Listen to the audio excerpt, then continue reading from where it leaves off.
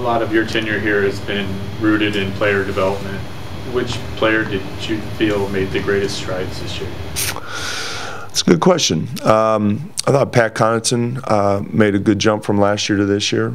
I thought Noah, the second half of the season, kind of came into his own a little bit with figuring out how he could be effective on the court. You know, usually you look at young players when you're talking about improvement and making a jump. I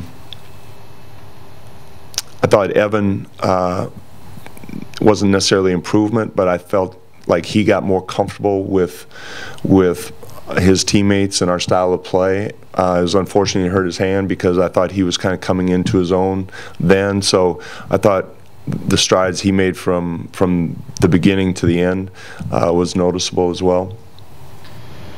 Do you think now with an off season to prepare with Jusuf in your offense that your playbook will change much, or your guys' look will change much?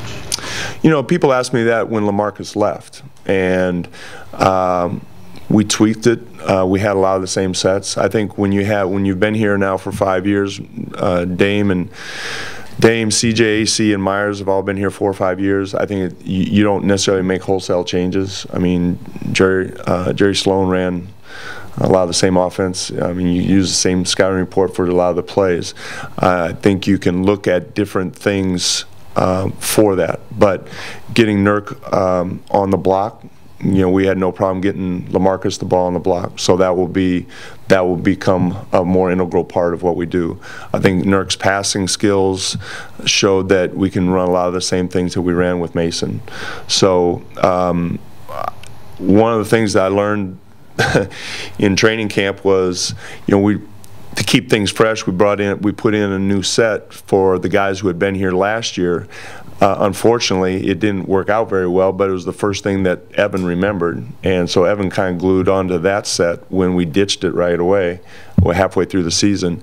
But I think it's important to have the continuity of doing what you do, and then you can tweak things as you go along. But I think it's important to establish the things that you know you're going to do first, and then along the way you can say, well, Nurk, this might be good for Nurk, or whatever it is. Terry, moving forward, what would you like to see added to your roster? Is there a particular position or type of player that you think would really help? I don't know. I don't. To be honest, I really don't want to answer that question right now. We got a lot of guys under contract, and to say that would be maybe. No, I don't. No, I don't. I'll be like Trump. I don't have to answer that. Terry Stotts compares himself to Trump. Yeah. Nurk is a three-point shooter. Your stance? I think eventually he will be.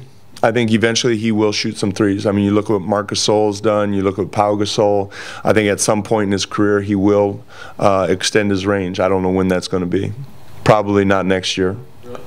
Probably not. I think he's at 22. I think it's important that he establish who he is as a player, just like Gasol and both Gasols did. I think they both established themselves.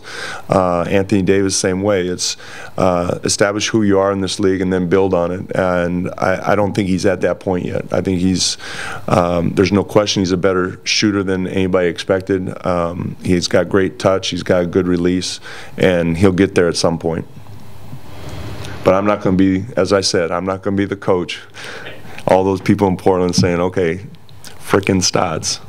We finally got a center, and he's got him shooting threes.